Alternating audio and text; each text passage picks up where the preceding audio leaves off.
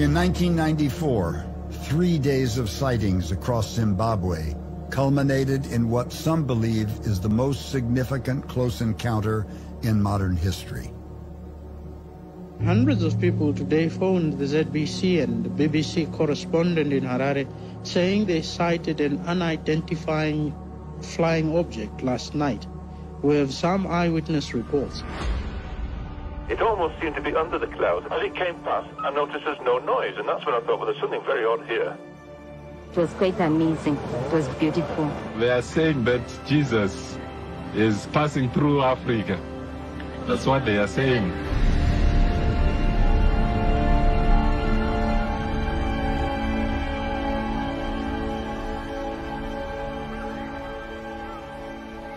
We interviewed about 64 children in front of the camera.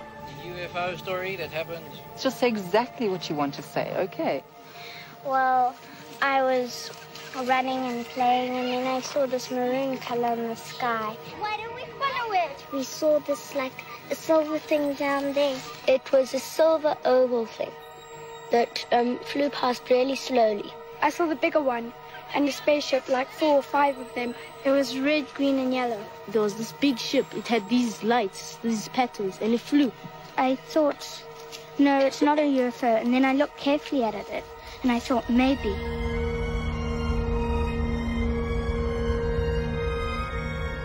Dozens of children said that one or more of the disc-shaped objects landed just beyond the far edge of their playground. The next thing they knew, something was standing next to it. We saw him standing by the silver thing, and he had big eyes. He had a big head and big black eyes and was dressed in a black bodysuit. They were wearing pure black. And I came down and I saw the funny man with his eyes here, and I saw a spaceship, and there were a few little ones around it.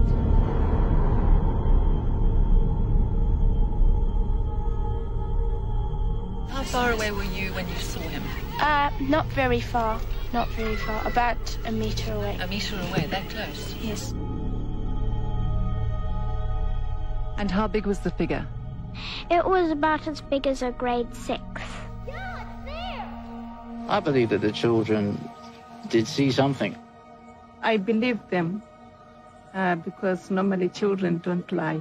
I've always taught my children seeing is believing. Unfortunately, I didn't see, so... It's a myth. What see? Lucy. What Lucy? This alleged encounter caught the attention of Pulitzer Prize-winning Harvard psychiatrist Dr. John Mack. Seemed that he was looking at all of us. What did it feel like when he was looking at you? Felt scared. It felt scary? What was scary about it? Well, felt scared because I've never seen such a person like that before. And I saw this person, and it had big eyes. That's all I saw about it, big eyes. They had short legs and quite a long top. Mm-hmm. With a big head and eyes that are bigger than ours. How much bigger than ours? 4 or 5 times the size. 4 or 5 times the size of ours. So then I was looking at him, right? Yeah. Then he was looking at me back. I couldn't just keep on looking at him, so I had to stop and I looked sideways. But I was looking straight into his eyes. Well, he never said anything. It's just that the face is the eyes. Maybe they're trying to communicate with us, show us something which we don't know about. I think they want people to know that we're actually making harm on this world and we mustn't get too technologed. We don't look after the planet. All the trees will just go down and there will be no air and people will be dying. Is this an idea you have had before, or did this idea come to you when you had this experience? When I had this experience. Mm-hmm. For the first time in nearly 20 years, the Ariel School children gathered from the four corners of the world to talk to each other about the experience they shared that September morning. I remember something there. One they all still struggle to understand. You know that it's moving, but you... I stand by what I saw. There was no reason for any of us to make that up. I've not spoken to anybody about it. Not because I'm not proud of it, but because I don't want the stigma. So it's something that I've had to deal with for 19 and a half years. I don't want to say I felt like I knew it, but I knew that I didn't have to be afraid of it. They took us back to the moment of contact. No, exactly how I felt, exactly. The details still seared into memory. I was with one of the other girls and saying to her, "This is amazing." We all were just stopped in our tracks. A little man appear on top of the actual craft. And that moment for me was very distinct because I was like, that's not human. I was just completely engulfed in these eyes. The eyes, and in that moment, however long it was, because I have no idea of the time frame, it was mesmerizing. There was no talking. It's all just images in the head.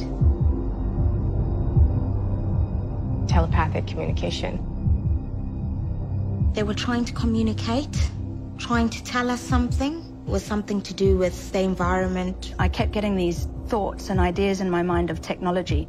Technology's not helping, technology's bad. And we're going down a wrong path, and we have to start recognizing that what we're doing is detrimental, and we need to make changes. And I don't know what to do with that, or... They were reaching out to us. It was as if they wanted us to go with them. At that moment, that was kind of when I snapped right out of the trance. As soon as I broke contact, all of those feelings, technology, the bad, the horribleness that was happening and going around my body at the time went. It's making me a bit anxious being back here. I can feel it right now. I was scared. They came running up here in such a panic, screaming, ah, and they were here, you know, and a child can't make that up. So I was there when they were interviewing them and saw the way they were. It was just a huge big mess and muddle up and just people everywhere. Just asked them questions straight off without explaining to the children what they were doing and why they were doing it. It was chaos in terms of the media frenzy that was going on and us being so young and not even being allowed time to comprehend what we had seen. Our teachers certainly didn't believe us, so that was a big deal because we had to continue going to school there. We went back one last time to the Ariel School to meet with Judy Bates, a teacher at the time of the incident and now the headmistress. Something was weighing on her that she wanted to tell the children. Yeah, I said I wanted to apologize. I should have taken more notice.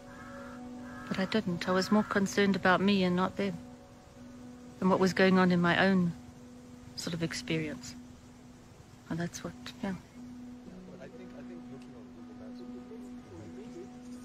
And if you could summarize in just one sentence what took place September 1994 here at Ariel School, Ruwa, Zimbabwe, what would you say? Aliens visited us. And that's about it, yeah. And that's where if you believe it, you believe it. If you don't, well...